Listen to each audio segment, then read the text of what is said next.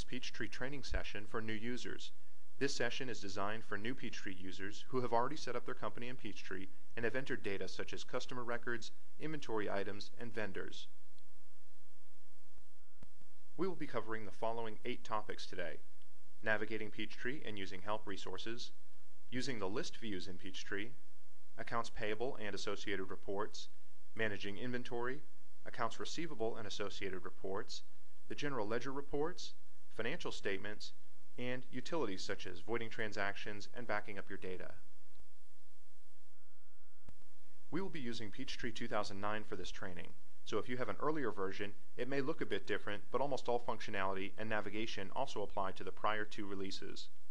Once again, you'll benefit most from this training if you have already set up your company in Peachtree, including your customers, vendors, and other records, as it will help you better understand the context of what is covered.